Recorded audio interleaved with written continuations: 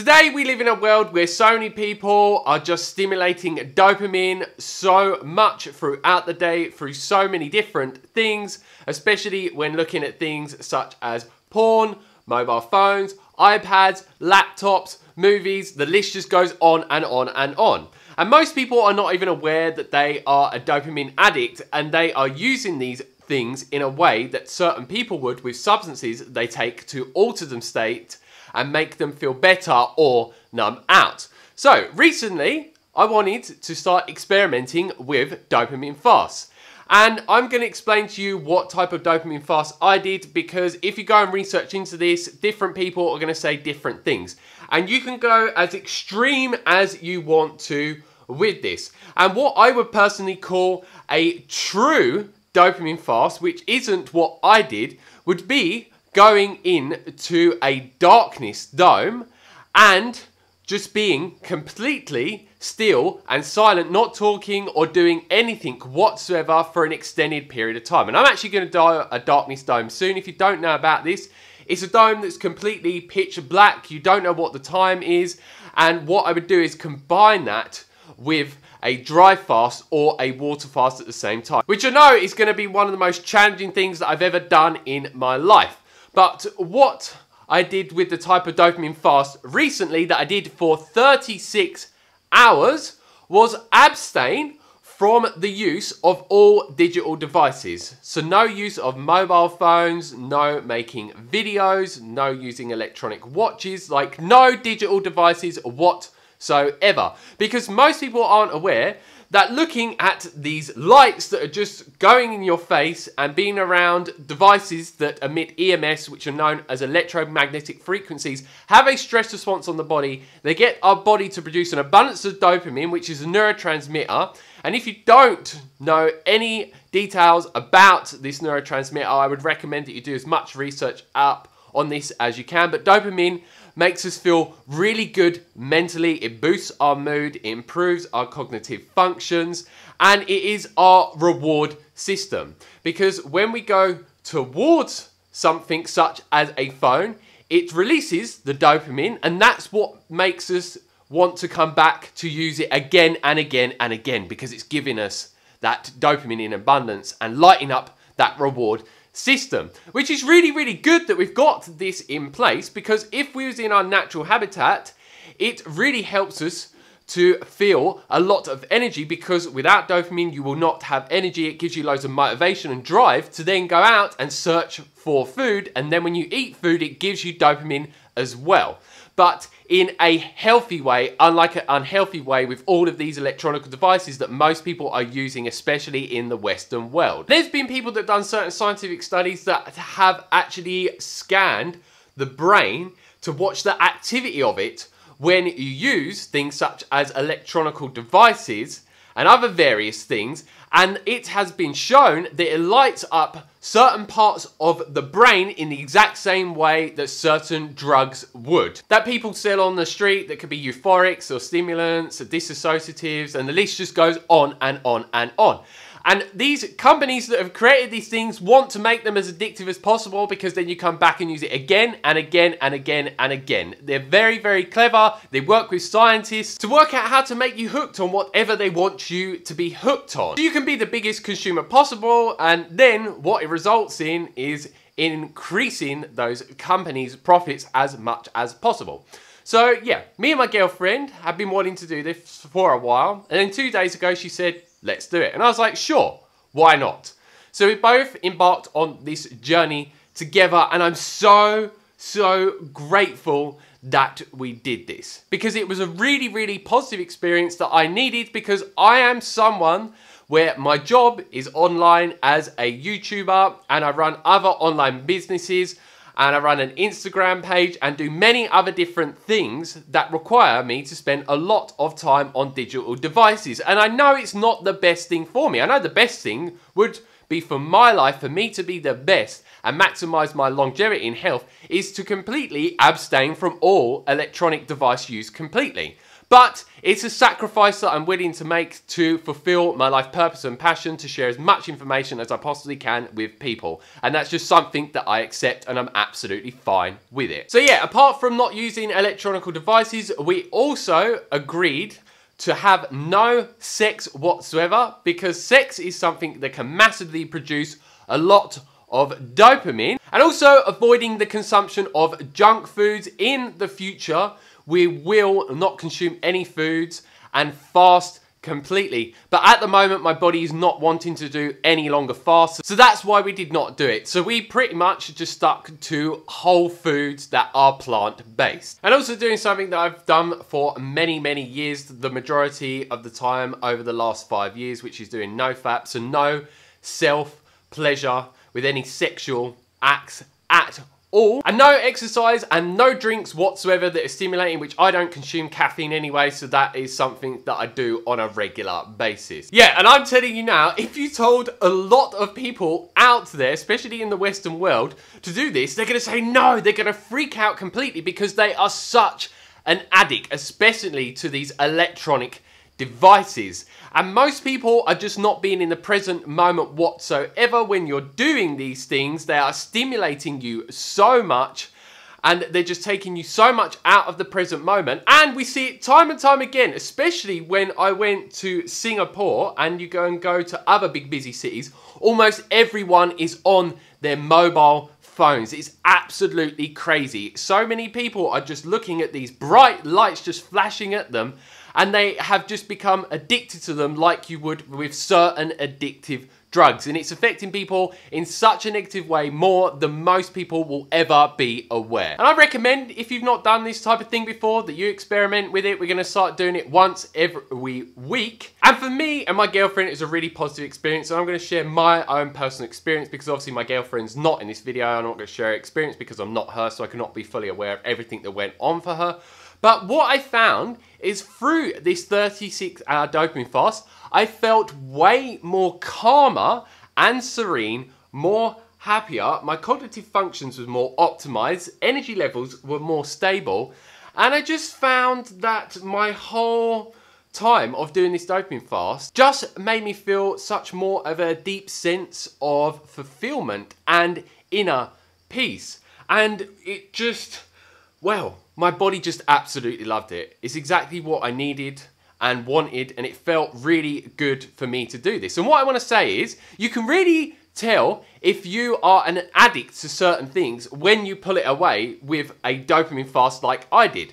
So, during this whole time, I didn't have any like massive withdrawal symptoms or any withdrawal symptoms from the things I was avoiding whatsoever. I had no massive cravings at all where I had to resist and be self-disciplined and just really enforce my self-control to avoid them whatsoever. It just didn't come up with those things at all, which is really, really good. But most people, you're going to find when they avoid them, they're going to just become super, super aware that they really want to use it. This just like inner thing just overtakes them when they're like, I must have it. I need this. Give it to me. Like, it's just, most people are just living in such a dopamine junkie world, and they will be like that until they go to their grave when their life ends.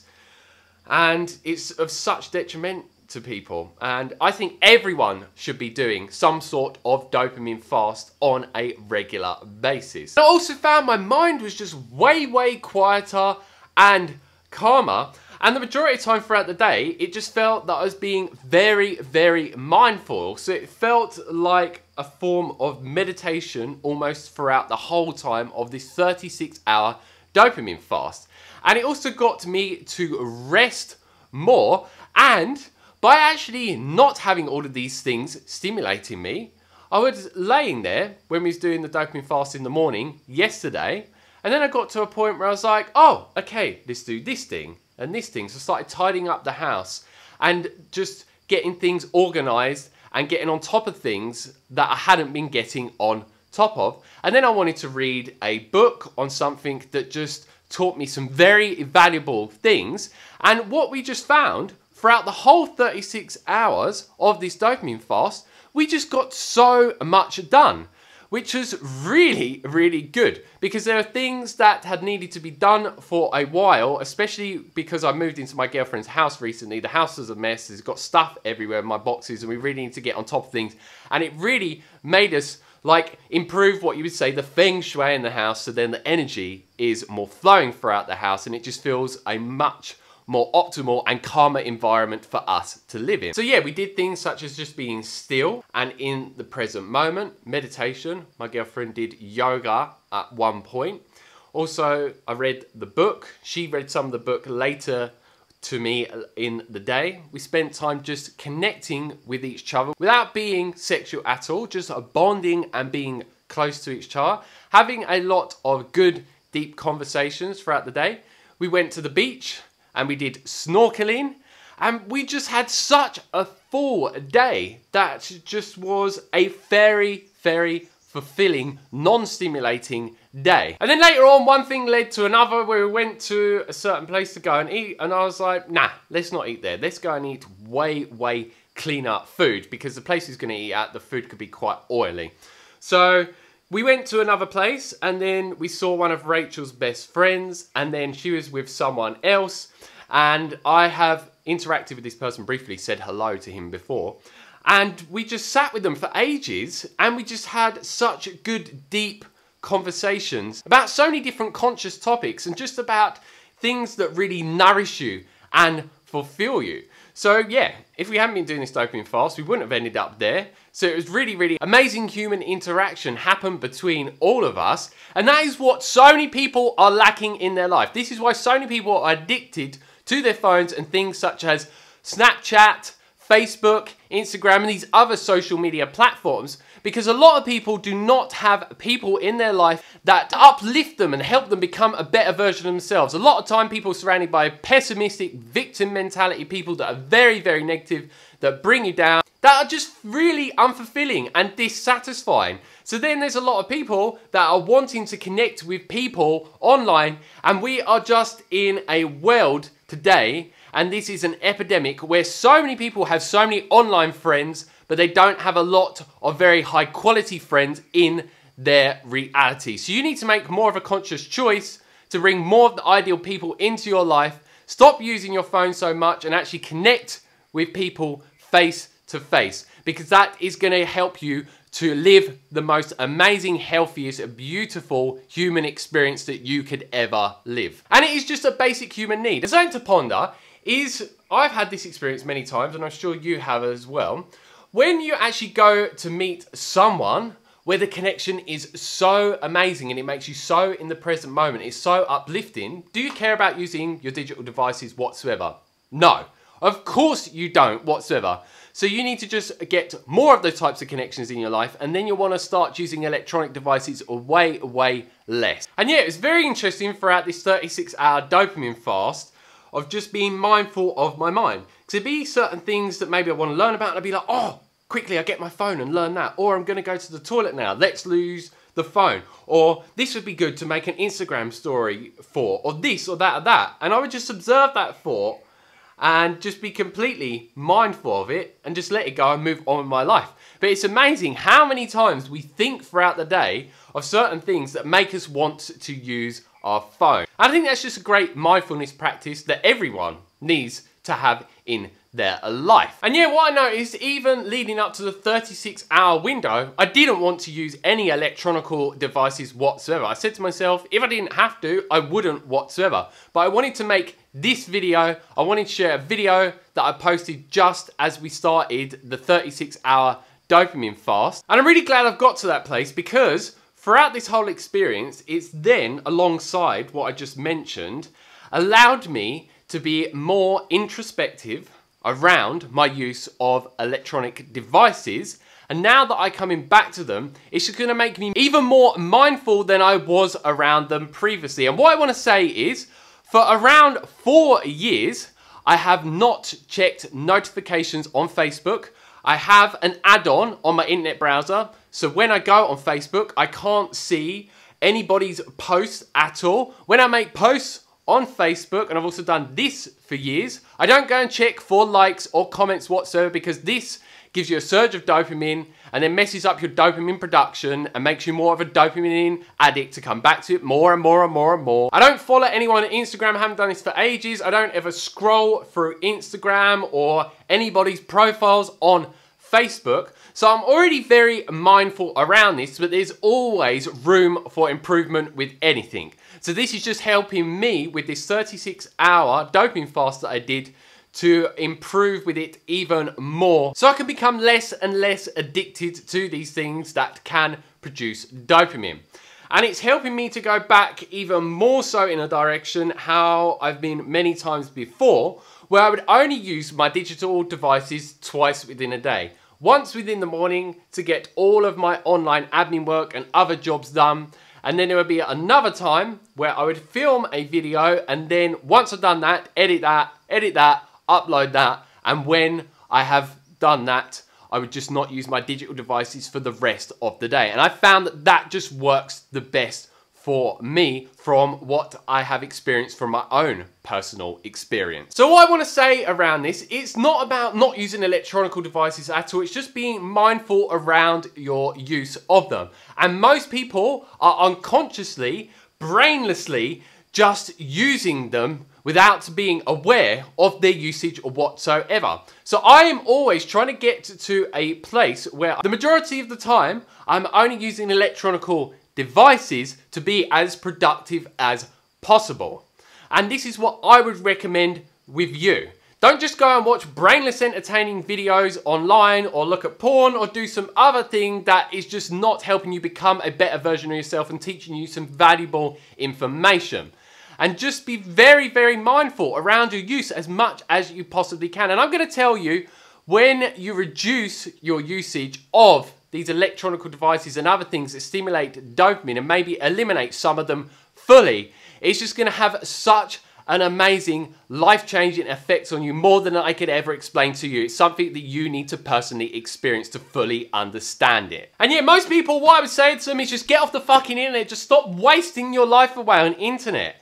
Yes, I'm not saying don't use it whatsoever, but if you come online, for example, and watch one of my videos that's sharing some very valuable information with you, learn that information, and then get off the internet and fully put that information to use for you. Don't then go on to another video and another video from this person and that person. And I've been someone that's fallen a victim to this before, because YouTube can be very, very addictive, where you just have the feed of videos coming up and like, I watched that video and watched that one. This one could be brainless, this one's entertaining. And I can get to a point where I'm like, oh, I'm doing very productive things. But then I start to observe what I'm doing, and a lot of time I can see, yes, I am being productive and very useful with my time on YouTube, but then there's many times where I'm just wasting my life away and being very brainless with it and just being a full-on consumer. And yeah, one last thing I mentioned is we've got so many people that are sick and overweight. Obesity is an epidemic. And then you've got all these types of people. They work a job that they hate and is dissatisfying. Most of them in relationships that are not fully compatible with them and not fully fulfilling. They're surrounded by normally loads of negative people that don't bring them up and bring them down completely. And then they normally go and work these jobs, get home, they feel very tired and deflated because they're not looking after themselves. They're going to bed late and eating junk foods and just numbing out with these addictive junk foods. I talked about that more in a video. If you haven't seen that, I highly recommend you go and check that out. And then they go and watch TV or brainless entertainment on YouTube, and they're just like, oh. They're just like de-evolving themselves and just becoming very dumb and numb. And then they wonder why they're so sick and so obese. And it's like, man, so many people, where they've got themselves to in their life and themselves, it's like, really, come on, wake up, start changing your life in so many different ways. It's not always going to be easy, but if you want to live the best human experience possible, you're not going to do what is easy. You're going to do things that challenge you and allow you to grow and evolve and to help you improve within your life and yourself, so you can just live the best human experience that you could ever live, which is your birthright. And if you're someone that does any type of dopamine fasting, let us know what you do for dopamine fasting. And if you have any questions, leave them down below. If you like the video, give us a thumbs up. If you don't, share this with others, and please click that subscribe button down below to receive a lot more videos from me on specific things such as intermittent fasting, dopamine fasting, dry fasting, water fasting, weight loss, training with your own body weight rather than having to have a gym membership and using weights and just being very robotic, and many other different videos that can share with you an abundance of educational and inspirational, motivational messages to help you go in a direction to improve your life and help you become the best version of yourself, and hopefully help you create more of a life that you desire. So if this type of video sound good to you, make sure you click the subscribe button down below and you click the bell notification button next to the subscribe button. Otherwise, YouTube will not notify you of when new videos are uploaded, and I have new ones coming almost every single day. So as always, stay fit, stay energetic, and go and get those gains. Peace.